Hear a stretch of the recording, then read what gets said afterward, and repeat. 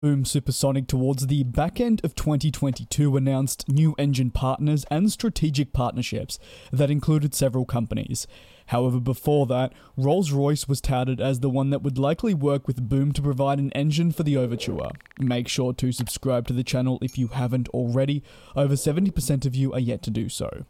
Rolls-Royce announced, though, that they were no longer working with Boom Supersonic last year, stated in a release. After careful consideration, Rolls-Royce has determined that the commercial aviation supersonic market is not currently a priority for us, and therefore will not pursue further work on the program at this time. It has been a pleasure to work with Boom, and we wish them every success in the future.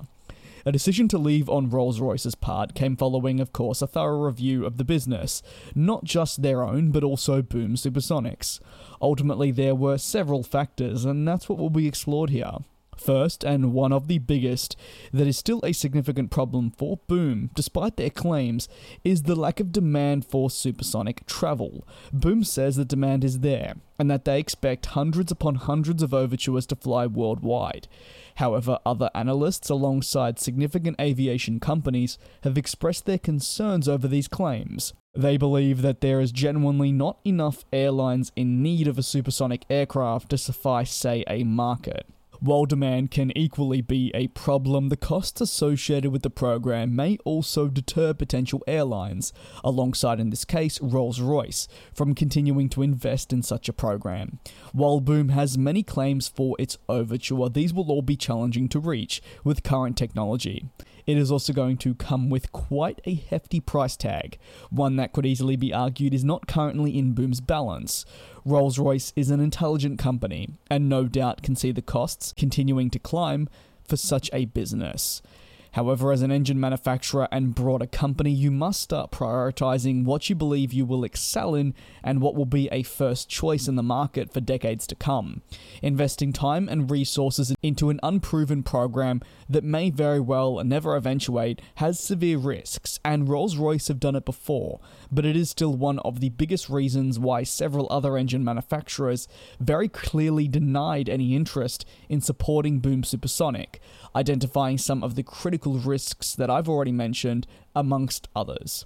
Certification of equipment in the aerospace industry is no easy feat. In fact, following the 737 MAX crisis from 2019 onwards, you could make the argument that the strictness has only risen. Aircraft manufacturers like your Airbus and Boeing are finding it already difficult to certify their upcoming aircraft, with the A321XLR and the 777X impacted respectively. It only highlights how these proven aircraft manufacturers, without even a clean sheet design, are incurring the same delays. One can therefore only imagine the certification challenges of an unproven company utilizing supersonic technology. It's a challenge unlike any other. One, though, Boom has made at the very least clear that they're more than aware of.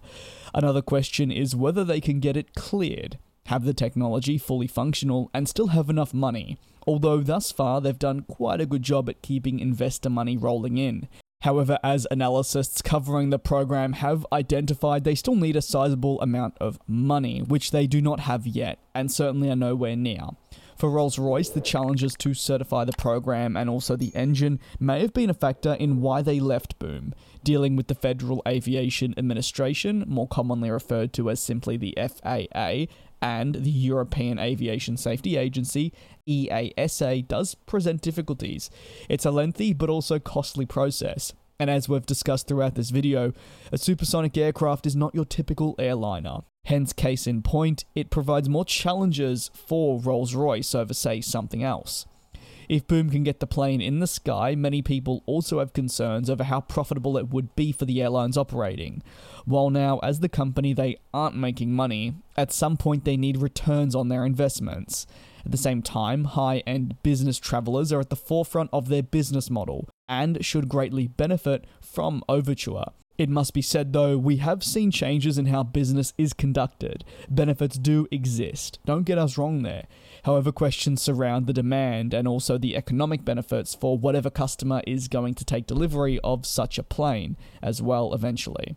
To conclude, Rolls-Royce's decision to end its partnership with Boom Supersonic was something many may have seen coming, but one thing it does reflect is the challenges and uncertainties surrounding supersonic travel's development, but also, more importantly, commercial viability. This is something many around the globe can usher.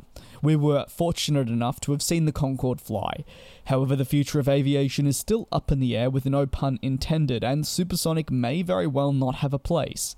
From certification to the costs, economic viability, and priorities within a company like Rolls-Royce, several contributing factors led to Rolls-Royce ending their partnership with Boom Supersonic.